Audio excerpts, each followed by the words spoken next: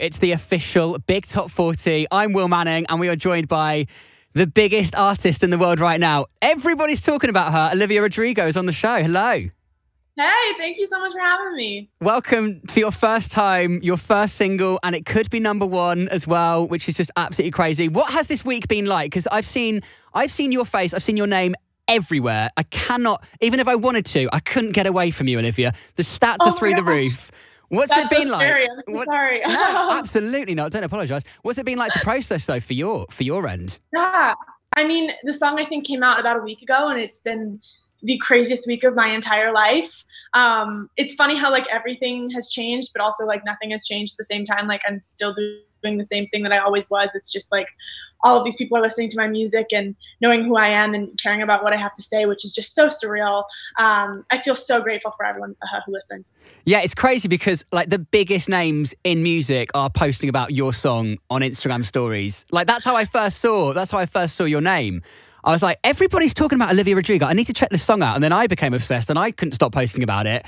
What's it like seeing other artists that you obviously look up to and admire posting about your song? And who's the one that you've got most starstruck about so far? Yes, that's the craziest thing in the whole world to me. All of these people who I've looked up to since I was like 11 years old are reaching out being like, oh, I love this song. Like, this is so great. And that's just beyond anything I could have ever dreamed of. Taylor, obviously, she commented on my Instagram post and it made a big splash. It was insane. I am the biggest Swiftie in the whole world. And the fact that she did that was just so insane. That truly just made my life. I'm just her biggest fan. And the other day, Indy Yelich, who is Lord's sister, DM'd me and she was like, me and my sister love your song. And I am such a big Lord fan, so that was also surreal. But yeah, it's just incredible. I truly cannot really process all of this. Yeah, it's just gone crazy, hasn't it? And in a week as well, like in such a short amount of time, there's not anybody in the world that doesn't know this song at the moment. Oh my gosh, that's crazy. Yeah, it felt like this overnight switch. It was just insane. Yeah, I saw, who was it? Yeah, Niall Horan posted about it as well, saying that he was a massive fan. Were you a One Direction fan back in the day? Because they did have a song called Olivia. Were you one of those people who were like, this is about me? Oh my gosh. I actually was the hugest One Direction fan when I was younger. This is sort of embarrassing, but I'm going to tell you anyway. Yes, please do. I used to write One Direction fan fiction when I was in middle school. Just like the cheesy, like, oh, Harry like proposes to you and like asks you to like be his wife, like stuff like that. Like I was that diehard of a fan. Were you playing the role of the person that Harry was proposing? Yeah, obviously it was you that Harry was proposing to. Yeah, you like write it for like you write it for like a girl, like the YN. Right, like the girl's name. And so I was the biggest One Direction fan. So the fact that he reached out to me was amazing. We've actually been like texting and he's like giving me advice on all of the craziness of the music industry. So it's been really amazing. What advice is Niall dishing out? He's just the kindest person in the whole world. Yeah, he is. I was just talking about it's because it's kind of a lot of pressure to like write songs after you've had sort of like a hit song. Like there's kind of this feeling that, oh, if I write this song and it's like not a hit and it's not going to be as big as this song, then it's like not worthwhile. And you kind of like get in your head about it. So he was just talking to me about how to like get rid of that mindset. Yeah, that's really, really important. And I saw that Halsey sent you a little present. Has it arrived? And what is it? We're like desperate to know. We've been speculating about what this could be. But can you like put us out of our misery? I am such a huge Halsey fan. I think that Manic is one of the best albums put out in recent times. But I have not gotten the package yet. No! But when I get it, you guys are going to be the first to know what's inside of it. Hey, we better be. I'm speculating too. Like, it's like she's like being enticing about it. She's like, oh, it's like kind of weird but small. I'm like, what could it be? I have no idea. Yeah. So have you even begun to think what this could be? Have you like guessed at all? What are we thinking? No, I was like hoping she has a makeup line out. And I've been like watched all the videos where she's like done tutorials on how to use it. So I was like thinking maybe it was something along those lines, which would be cool, but not sure. All right, we're expecting an Instagram DM slide from you, okay, as soon as this arrives, at Big Top 40. All right, your fans have loads, and I mean like loads. There's going to be some disappointed fans because I can't get through them all. Loads of questions. Hi to Tia on Instagram. He says, what inspired you to start writing songs in the first place? Oh, gosh. That's a really tricky question. I have been writing songs since I could speak. I was writing songs I could literally even write in a notebook. My parents have all of these old home videos of me just making up like the most ridiculous songs. And the funniest thing to me is I've always been the hugest Swiftie, and one of her first songs that came out was Picture to Burn, and like the hook is like, I hate that stupid pickup truck you never let me drive.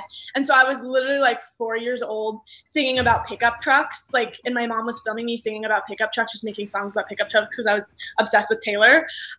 So it's just been something that's been happening forever. I think I really started taking it seriously maybe when I was like 12 or 13, and I really started looking at it as like sort of a craft and trying to get better at it.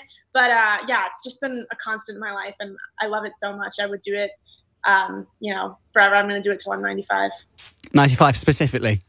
95, yeah. After 95, I'm out. After that, you're done. And you know that already. You know that at 17. That's definitely going to happen. Cap. I also think you should do a song that references this truck as well, just as like a little 360. I probably should. You're right. You're actually right. All right. I'm going to give you a writing credit on I was going to say, and 10%, please. Thanks. Okay. Got a mortgage to pay for here. Sydney says, which artist would you most like to collaborate with? Ooh. It's going to be Taylor Swift, isn't it? Yeah, there's a Taylor theme. Swift. Yeah, there's a theme here. I love Taylor Swift. Sophie says, what is your favourite High School Musical movie and the best song from any of the three? This is a really tough question, I think. It is a really tough question. My favorite is the second movie. I love like the summer vacation vibes. I had the Barbie pool that they like shot the second High School Musical in. Sweet. And I would have my Troy and Gabriella Barbie dolls, and I would like put them in this pool, and so it always has like a special place in my heart. The best song. Oh, it's so I don't think difficult. it's possible. I don't think it's possible to pick. I really like When There Was Me and You. Currently, it always changes, but right now that's one I can. How does that one go? The melody that I heard you singing. I believe. I think I need to go back. I need to go back to the back. I mean, I have got the albums at home, so I will need to re-listen to that one. And finally, Jess says, do you have a name for your fans yet? If not, what should it be? Oh, gosh. You're putting me on the spot. I've been thinking about this. Okay. So many people have like come up with the most creative, amazing names, but I haven't. I don't know. I feel like that's a big decision. I'll put it on Twitter one of these days. Yeah, you need to do a poll. You need to do a poll on Twitter. Yeah, that's a big one because they need to be recognised, under a certain name. They want to be able to own that and be proud of it. Sure. So much pressure. I'm so nervous about it, though. I'm going to think about it, and then it'll be on social media somewhere. Okay, cool. It is the UK's biggest chart show, Sunday afternoon, with the official Big Top 40 on. 2 songs left to play.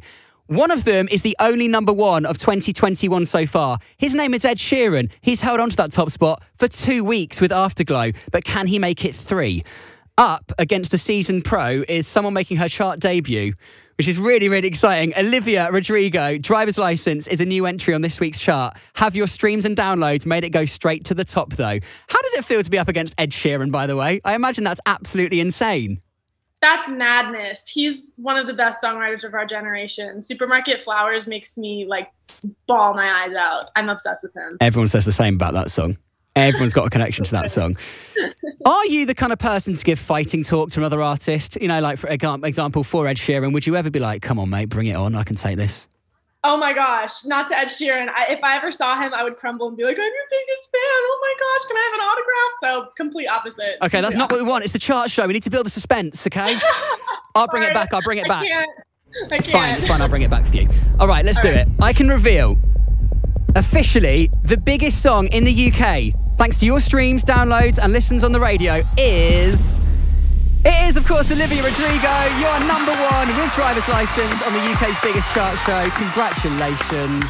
What is your message for the UK fans who have been, obsessing over this song for, 7 days straight and made it number one in the UK?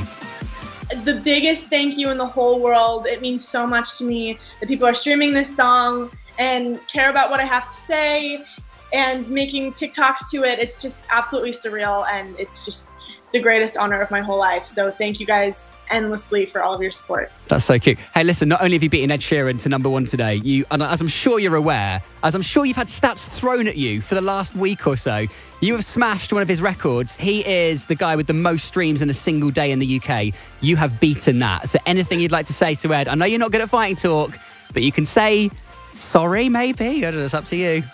You've beaten that record. I just want to say thank you for all of the inspiration that you've given me over the past years. Ed's amazing. I actually haven't heard that statistic before. That's crazy. I didn't know that. Hey, there you go. Insane. You're too much of a nice person, Olivia. We need to get the fighting talk back out for single number 2, okay? We'll work on it. Hey, huge congratulations. And like I said, thank you so much for being on the show. It's been a real pleasure. I know you're busy working right now and your life is crazy. So great to meet you. You too, babe. Yeah. Hey, listen, introduce your #1 song to the whole of the UK on the official Big Top 40. It's over to you. Hey, I'm Olivia Rodrigo, and my song Driver's License is #1 on the official Big Top 40. Officially the UK's biggest chart show. The official Big Top 40.